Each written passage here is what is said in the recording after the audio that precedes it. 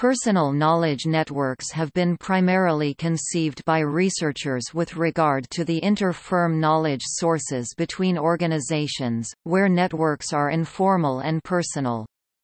Instead of looking at the organizational context, some researchers investigate the intra-firm aspects at personal level of organizational knowledge networks, where knowledge management processes start and end.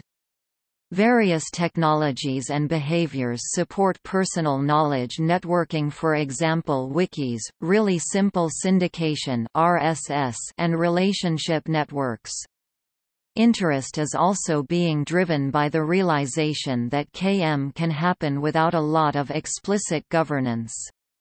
This trend is called grassroots KM, as opposed to traditional, top-down enterprise KM.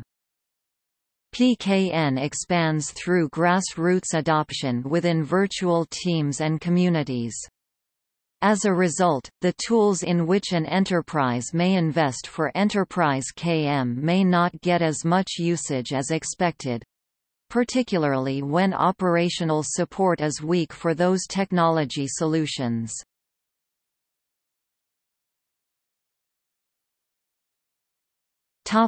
Origin of PKN. With the continuous operation of knowledge management in enterprises, new models are emerging all the time to meet the ongoing demands. In recent years, it is found that, apart from formal arrangements for official alliances, individuals often know each other and interact beyond official duties, which can lead to knowledge flows and learning.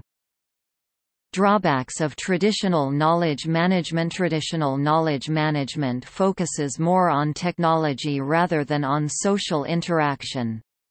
Organizations should first look to the culture inherent inside, which significantly affects the social interaction among members involved in. Technical support from social network. Social software provides an answer to its previous question.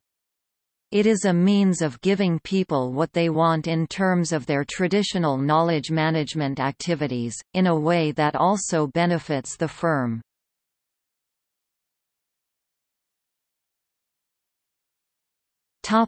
Comparison between KM and PKN.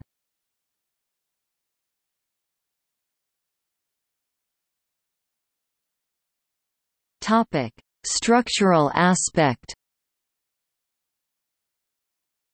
Content-centric versus user-centric. Content-based process is regarded as a major factor which leads to knowledge management's incompatibility in current situation.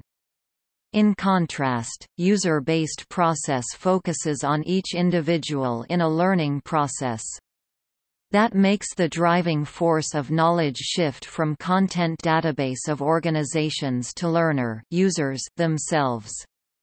Furthermore, comparing with data or information, knowledge can only be evaluated or managed by individuals, which implies its identical feature. Centralized versus distributed. In PKN model, knowledge learning is undertaken with a high consideration of its natural feature, distributed format. In comparison, centralized feature has been proved to perform well in guiding a organized and structural learning session. But the well-formatted guidance could hardly satisfy the various and timely requirements from nowadays users. Top-down versus bottom-up. Top-down models and hierarchical controlled structures are the enemies of innovation. In general, learners and knowledge workers love to learn, but they hate not to be given the freedom to decide how they learn and work. Cross, 2003.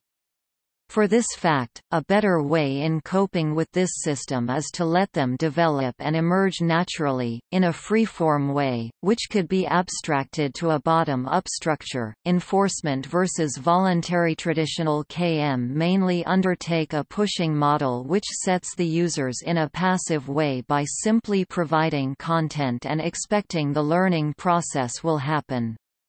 This model is not sufficient to improve learners' motivation. Considering the dynamic and flexible nature of learning process, LM and KM approaches require a shift in emphasis from a knowledge push to a knowledge pull model. PKN provides a more attractive platform, where users could locate content only with their needs from information repositories.